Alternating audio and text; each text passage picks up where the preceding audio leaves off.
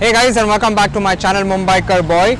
This is my first vlog where I'm going to talk against the Interceptor 650. Yes, this is because I have got a lot of queries. People have PM me and asked me what are the drawbacks of the Interceptor. So this video is going to be, as you read in the description, is going to be 10 drawbacks that I feel are a small drawback of the Interceptor 650, not a major fall for the bike. But let's take you through the 10 one by one. So let's go ahead and start with the first one. The most important one which I'm sitting on is the seat. So yes, the seat is basically, when you get it with the Royal Enfield, it's a very soft foam. This is a seat that I have modified actually, and you will get to see a vlog right here. I will put a link right here. So this is a seat that I had to do because the initial 70 kilometers was very difficult on the stock seat. So the first drawback is the seat. You would need to definitely change it in case you want to actually do touring or you want to do long rides. The important element of the bike is now the headlight. So let's go ahead and talk about the headlight. So yes, the headlight, what I would say is for a premium superbike category, they should have given it with an LED unit.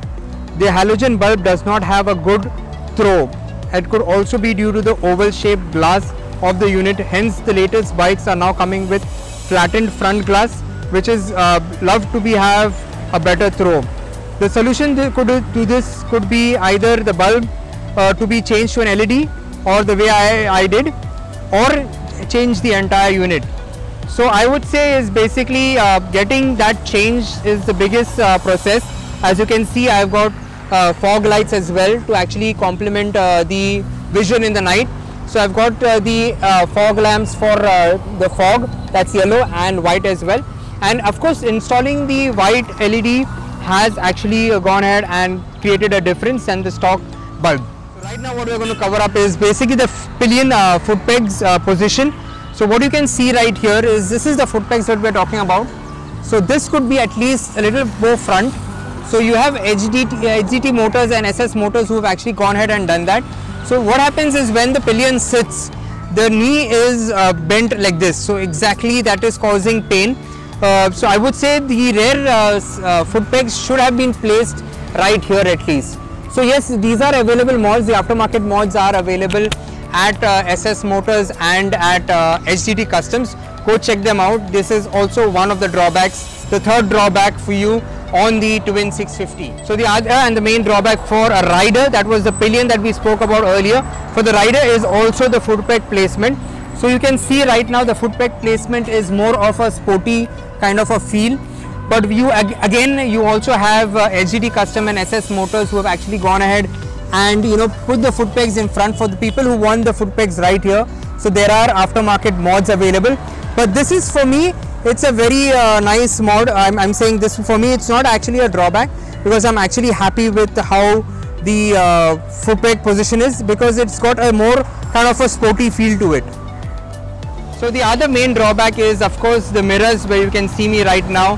These are the retro look mirrors. Of course I love the retro look, that's why I have not changed the default mirrors. But as you can see, I have also put on the spot on mirrors. These are the mirrors that enable me to actually move and get more view of the external road, because the stock mirrors have only internal view and the depth of the view is very less. So I would say yes, this is one most necessary mod that you would actually need. In case you are willing to change the retro look of the bike, you can go ahead and change it. But I wanted to keep the retro look, that's the reason I've let the mirrors remain, and I've only installed the spot on mirrors, which also you can do. So the only reason I would say they would need a better compound tires, or get it to being completely tubeless, giving proper alloys, is only because you might have seen on my first ride I had a puncture, and getting the rear wheel out is a real nightmare. You would all agree, all are the Interceptor owners would all agree that getting this tire the rear tire is actually not feasible. So let's go ahead and talk about the instrument cluster right now. Of course they have the bare minimum info. Could have a clock and gear indication. That is what I'm missing on the instrumental cluster. But of course they have maintained the retro look. We have the trip A, trip B, the actual RPM, the kilometers, the ABS sensor, the fuel gauge, the oil gauge, the battery. This is basically what is required in the bike. But the ones that I would say, if in case they had a gear indication and the clock, I would say with a premium bike, that is what I would expect, or any customer would expect. So yes, the most loved or the most important drawback that the bike has is the silencers. Of course, the silencers are basically overall size and the weight could be looked into, which is around 4 to 5 kgs. Once you install an aftermarket exhaust, you will feel a drastic change and the overall weight of the bike actually reduces. Notes of the stock has a characteristics of the firing order, which makes it sounds great, no doubt, but it should have been more bassy feel to it. So yes, what we the other mod that you require is, of course, you need handlebar risers, because on the stock, as it's a sporty look, it is a little bit in the leaned down. So if you want a comfortable ride, like as you see right now, I have a straight posture and you know my shoulders are also straight. You would need these risers. These are risers by SS Motors. They are aluminium. I will leave you a link for Saurabh Bhai in the description. So this is also a very necessary mod that you would need. I would think if the Interceptor had actually come up with these stock risers, or you know if they had to bring the level of the handlebar like this, everyone would be comfortable, because for long rides you need it to be comfortable and you need it at that height.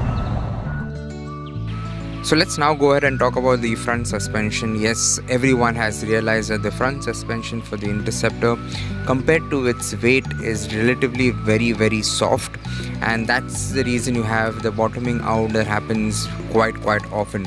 USD forks would be the best options for the front, whereas the rear suspension you can still adjust it to your preference, and the best setting to keep it on is the third groove, so it's more firm when it encounters pothole. As you see right now, I have already installed the preload adjusters, which have at least 20 mm of play that you can actually do it, and they have actually worked very well for me. So that was basically the 10 drawbacks from my point of view. Of course, these are not major drawbacks that I didn't like the bike. Of course, I'm still in love with Laila, but this was as per your reviews. You wanted me to exactly tell you what are the little nicks and knacks of the bike. That's basically what I've done. Of course, this comes in an affordable price for compared for a 650 parallel twin.